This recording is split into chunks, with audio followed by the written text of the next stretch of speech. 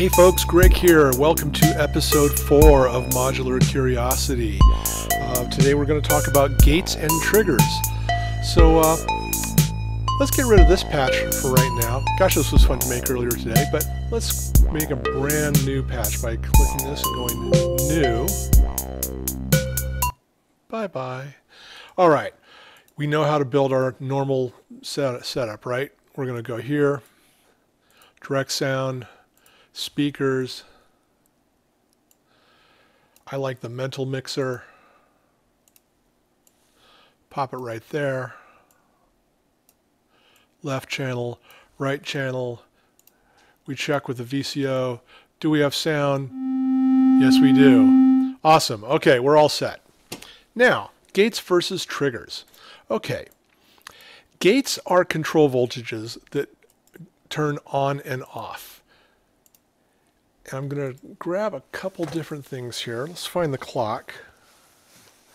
There's a particular clock I really like called Simple Clock. There it is, JW. I like that one.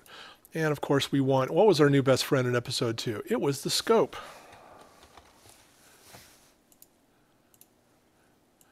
There we go. Okay. So a clock is basically just a pulse. And let's see if I can freeze it here. And what we really need is something to hear the clock. So let's take a bass drum. And what I'm going to do is I'm going to use this clock to trigger a bass drum. There we go. Now if we look at this scope, we see these very sharp vertical lines, and that's typical of a clock. All it is a pulse that turns on and off almost immediately, as opposed to a gate.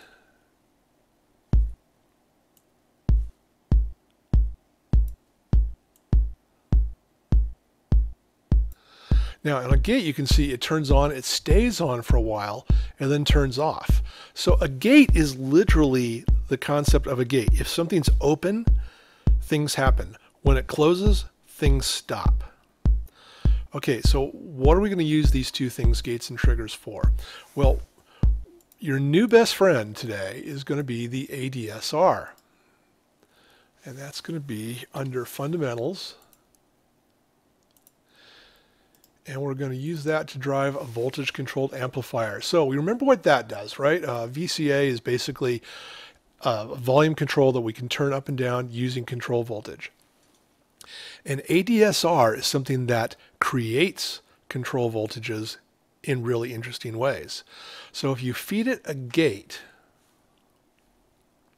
let's see, let's feed it this gate, come out to there.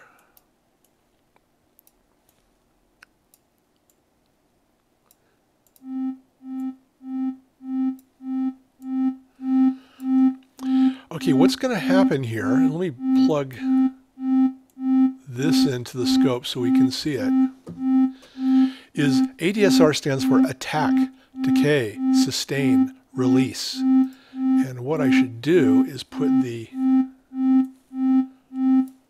gate here so we can see it going as well.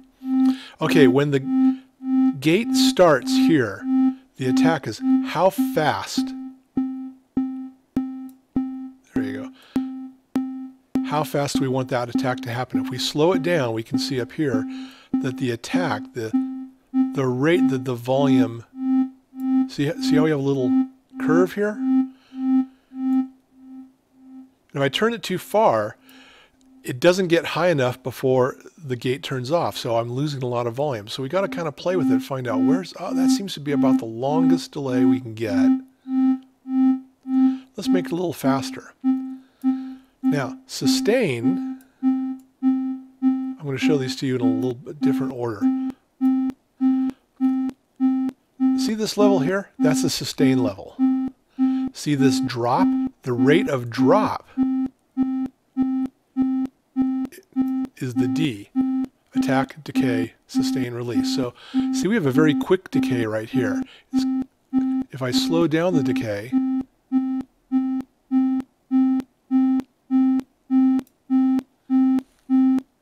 I'll tell you what, I'm going to slow down the LFO. So now if I went a little faster, decay, you can see right there how that's the slope of that line to the right of the peak. Now this flat one here, that's sustain. If I turn that down, we're going to see that's where it's going to sustain. So I want it a little louder. So what do you think release is? Well, release is what happens after the gate stops. So if I turn up the release,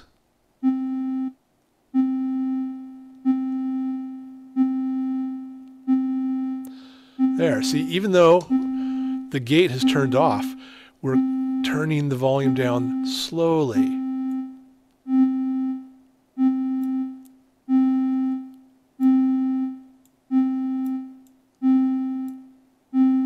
There we go. So by using our ADSR, I can really mold, you know, the shape of the sound. Now, of course, since this is a control voltage, we could also put it on a filter.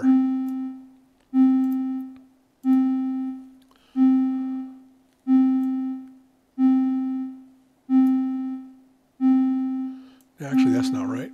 What I want is this to go there, that to go there, and this to go to my cutoff frequency.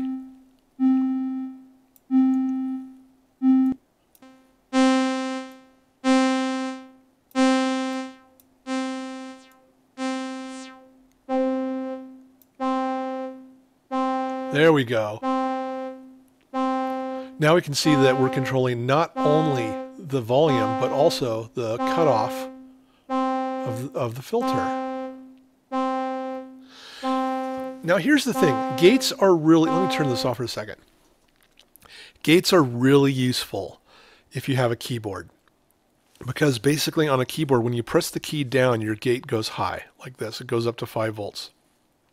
And it stays at 5 volts until you let go of the key, in which case it immediately drops. So we probably don't want every keyboard note to sound like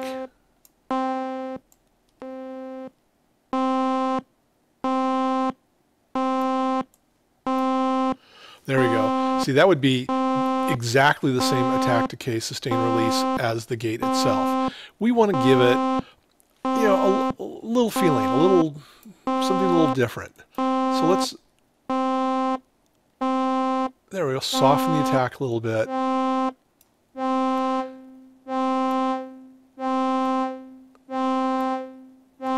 There we go, maybe. See, so just by adjusting that, we can change the timbre of the tone entirely. So ADSRs are really good for keyboards. Turns out they are not that good for triggers. Let's see why.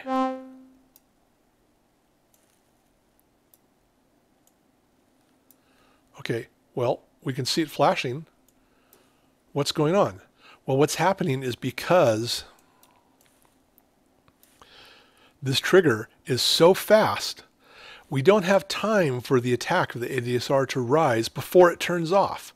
So if we turn it way, way down,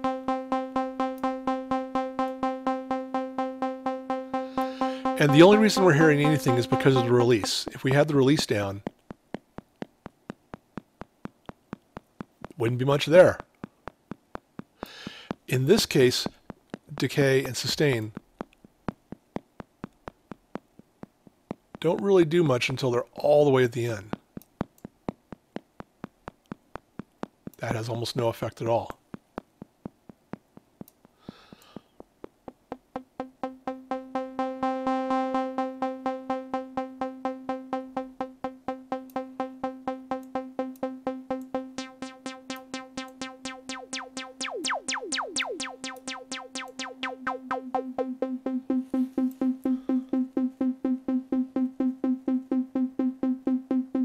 Pretty cool. Now, what if we want to use a clock to, say, drive a drum system, and we also want to have notes kick off in sync with the drum system. We want something to go wow every time this clock hits. So let's turn that drum on again.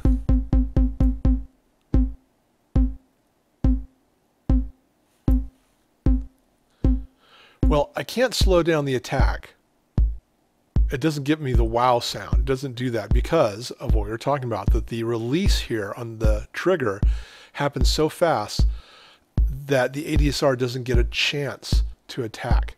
So if we want to have basically what's called a function that the ADSR, an envelope as it's called, an envelope generator is what an ADSR is called. An envelope is this shape of control voltages that you send it a gate or a trigger, and it creates what's also called a function to create this shape.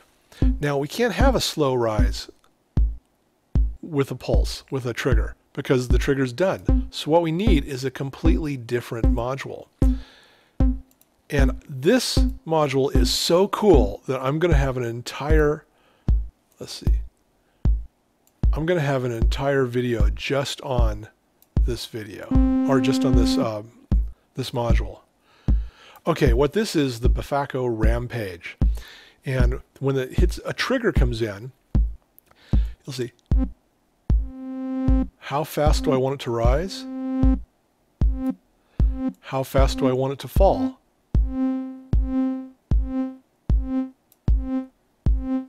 There we go. And why don't we put that, you know what, instead of a VCA, let's use that dual attenuator.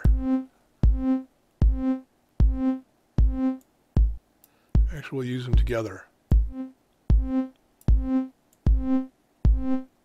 See what I'm doing? I'm trying to turn the volume up. It's not working too well.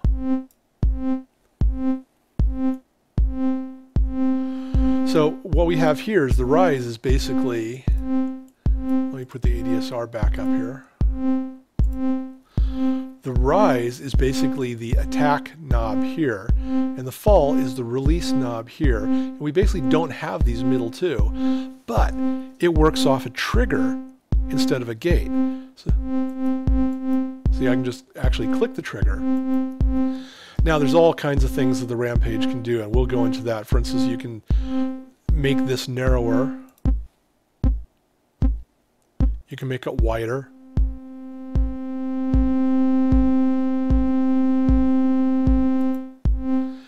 We can make it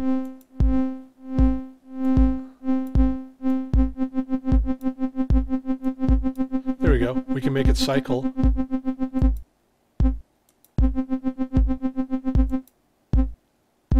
And since we have two of them, there's some really interesting things we can do by having the function on one side control something of the function on the other side. But we're going to get into that later on. Okay, this is a quick episode. Clocks versus gates. Remember, gates are literally a gate. It opens, something happens, it closes, something shuts off, and a gate can remain open for an amount of time. A trigger, that's a pulse. That's something that just happens immediately, like this right here. So your assignment for this episode is to make a wow noise. Make something like that happen using a trigger and then using a gate, and see how is it different. How easy is it to make a wow, wow, wow sound using one and then using the other. That's your assignment. All right, folks, thanks for listening. And again, if you enjoy these episodes, please like and subscribe, because that really helps me out. And I'll see you next time. Stay curious.